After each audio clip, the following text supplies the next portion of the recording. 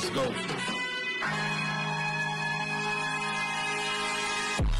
Detroit ballin', it's part of the culture. Sadiq Bay, street betray you on the poster. You know the specs, the robbery test the roaster. Killer get haze, deadly handles our exposure. Cool composure, team stack to win the chip. Act like I ain't told you. First round, first. What's good, everybody? It's your boy Piston Mike. Make sure you like, share, comment, subscribe. Hit that notification bell button. 70% of you guys are not subscribed. I don't know why. No cost you anything, not even a nickel or dime. Let's get into today's video. Before you do that, click the link in the description for some cool Piston gear, man. But should the Pistons take on a bad contract like a Julius Randle or like a Gordon Hayward type of contract to get future assets, to get more draft picks?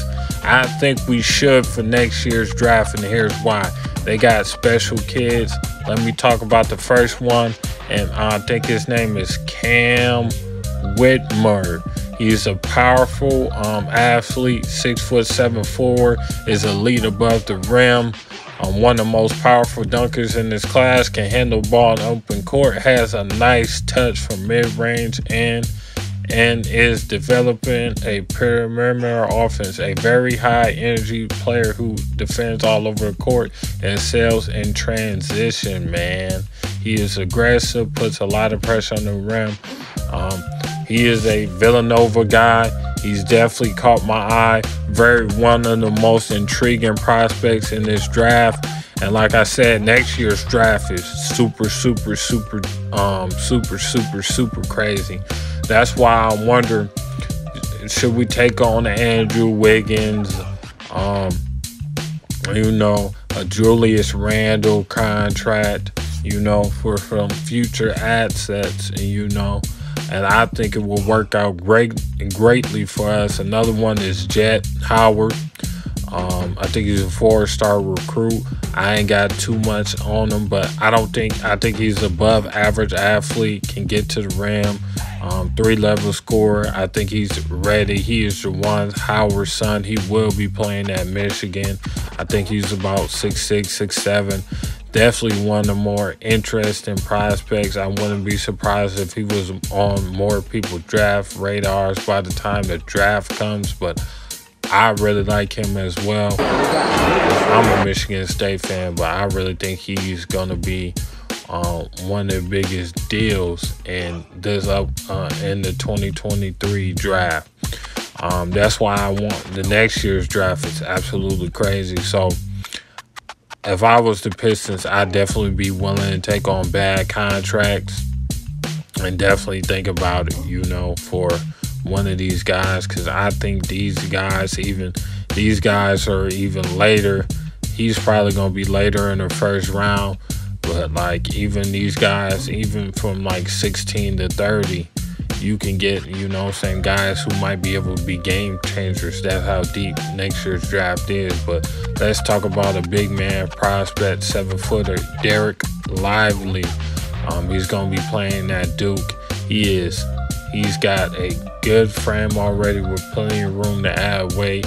He is a stringy 7-footer who flies above the rim, is a force in the paint. Despite not having a ton of bulk, his athleticism is special for a player.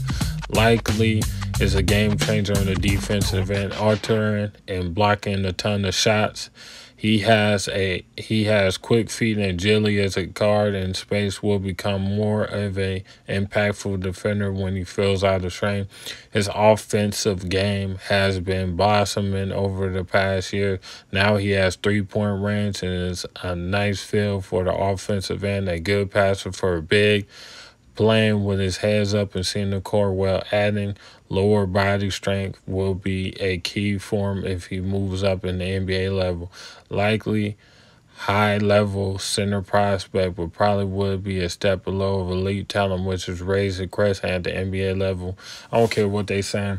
This dude going to be special. They give him Will and Collins sign. I could see that. I could see him being way better than him or Tyson Chandler. Probably a lottery pick next year for sure. This guy gonna be special.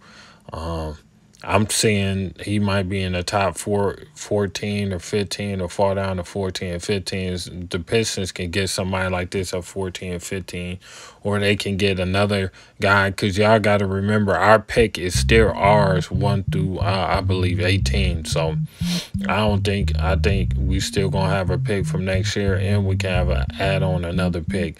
So next year class is kind of a game changer for adding 2 lottery picks, in my opinion. That's what I would do.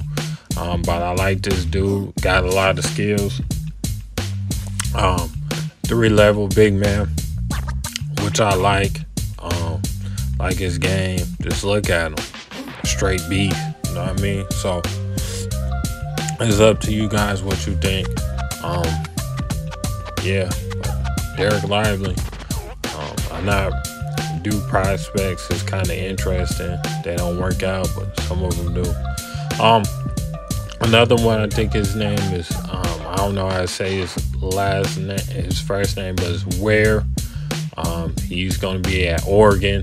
He's another 7-footer, big time athlete, so explosive above the rim, has really good size, long arms, solid frame, will carry a lot of muscle and a lot of weight when he grows older, has a decent handle and passing ability, needs to play more consistent, and he can reach his ceiling, but sky is the limit for him.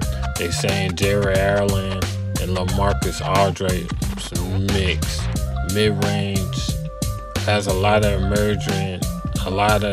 has also emerging mid-range and three-pointer ball like young Aldridge. Yeah, man.